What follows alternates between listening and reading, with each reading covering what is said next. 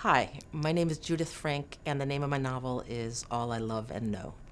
My book is a love story about two gay men, and it poses the question, how do people stay together if one person drastically changes? Their names are Matt Greene and Daniel Rosen, and they are thrown into crisis when Daniel's twin brother and sister-in-law are killed in a cafe bombing in Jerusalem. It turns out that they've designated Daniel as the guardian of their children. So this couple has these two children falling upon them, and under the pressure of these crises, Daniel becomes increasingly frozen and withdrawn, and Matt has to try to find him again. And so the question remains, how can they find each other? How can they come back to each other?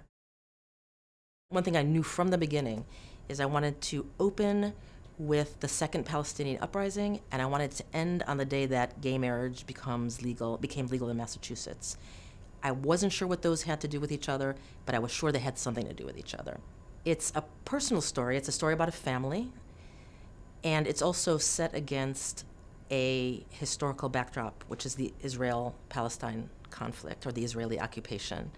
My family moved to Israel when I was 17. When you're in Israel, Israel is designed architecturally, its whole road transportation system is designed so that you can't see something that is very close to you, which is the suffering of an occupied people. You cannot see Palestinians. And it's only when my mom came home and when I came home and we started to read and we started to study a little bit, that we were suddenly able to see things that we could not see when we were there. And part of the book is about what you can see close up in a place and what you can see better maybe from far away.